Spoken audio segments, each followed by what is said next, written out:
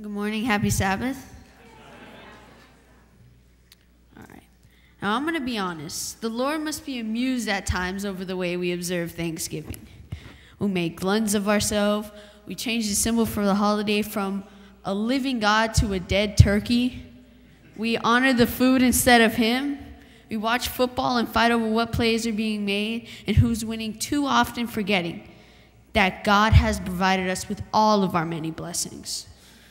Hey friends, it's Thanksgiving. We're to give thanks to and for Jesus, our one and only Savior. Can I hear an amen? Amen. Did you know that in the Bible it mentions the word thanks 73 times, usually with the word give next to or close to it? How many times do we give thanks to God daily, and what ways do we do it? All we have to do is open our Bibles and open our hearts. Our Bible tells us everything we need to know. Today I'll use my Bible to talk about David.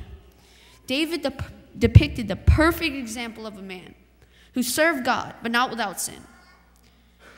In David, we who all have sinned and come short of His glory can better see ourselves. He loved God, and when he made a mistake, he became aware of it. What did he do? He humbled himself before God and man in his desire to make it right, if it were possible.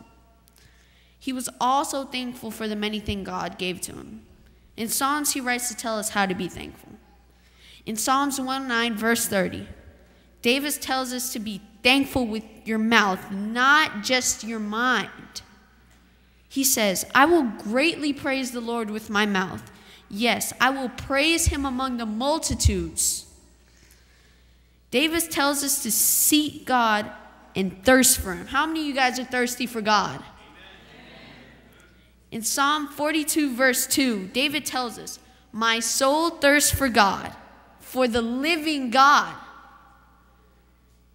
In Psalm 22, verse 25, David tells us to thank and praise God in front of your brothers and sisters in the congregation and among many people, also known as worship.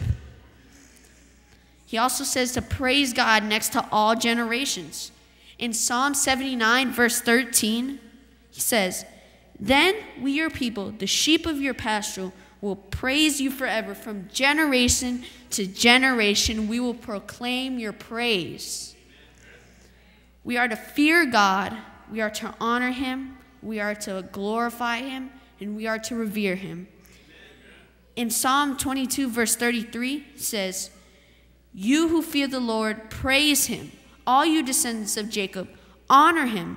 Revere Him, all you descendants of Israel. And lastly, but certainly not the least, he says to love and respect God's house.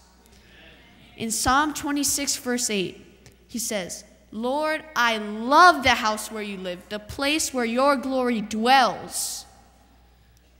Now, after reading the psalmist's instruction, it would be wise to ask ourselves, do our lives truly express thankfulness to God?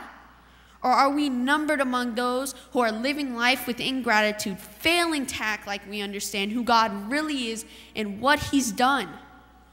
We need to thank God. And I'm not talking about once or twice, here and there, when things are good.